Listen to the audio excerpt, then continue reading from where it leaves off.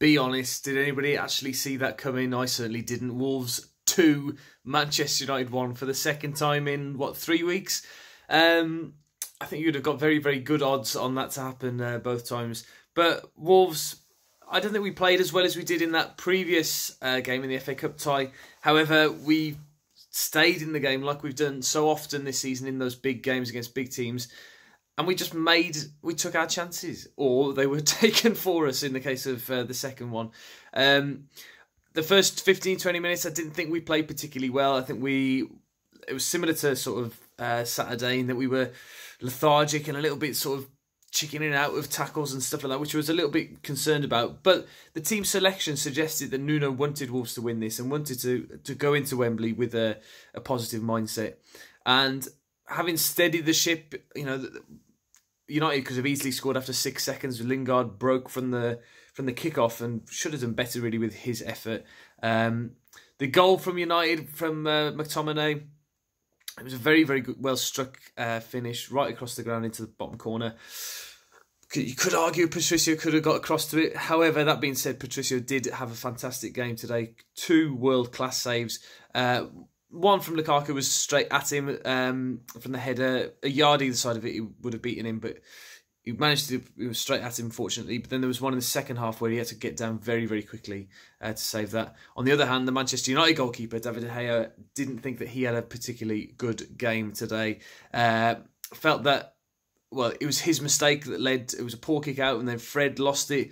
But Wolves capitalised on that, fortuitously, and Jota struck it straight at De Gea, really, and went straight through him to make it 1-1 at half-time. Wolves played the better football in the second half of the first half as well. They certainly got into the game much better and looked the more threatening for a long period in the second half. The first half.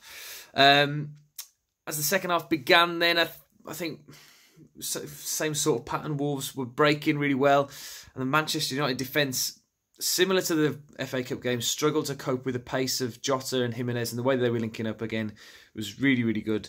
And it culminated then in Ashley Young getting a second yellow card and Mike Dean's 100th red card in the Premier League. What a moment for him. I did actually stand up and give him a clap, because having listened to the Football Ramble, they've been talking about it for a couple of weeks, and for it to happen at a Wolves game, it was a pleasure to be there to see it happen. I don't think you can argue really about the red card. I think, the Man United fan that I was texting during the game did say that he didn't feel that it was a red card, but it was his second yellow, and it was coming. 3 of the back 4 were on yellow cards at the time. And with the pace that Jota had, I was calling for Traore to come on as well. But it ended up with Ashley Young being sent off, so that was great. The winner was a bit of a strange goal. It felt weird because there was no euphoria, because of the way that it went in comparison to the way that Jota's went in a couple of weeks ago. But Dendoncker forcing Smalling into the confusion, and De Gea, again, you could argue, made a mistake, and trickling over the line there to make it 2-1. Wolves did have chances to make it even more, and they should have really taken them. Cavalier with the best one, I'd say, smashing against the bar, where really he should have been placing it and putting it past De Gea. He had plenty of time to do so. But really, really pleased. And going into Wembley now on the back of a result like that is superb. I was thinking before the game, all day I've been thinking, all week I've been thinking, well, we're going to lose against United, so let's just get the game out of the way and let's look forward to Wembley. But actually, today was one to savour as well. And really, we're going into Wembley on the crest of a wave. Yes, Watford won today as well, albeit against Fulham.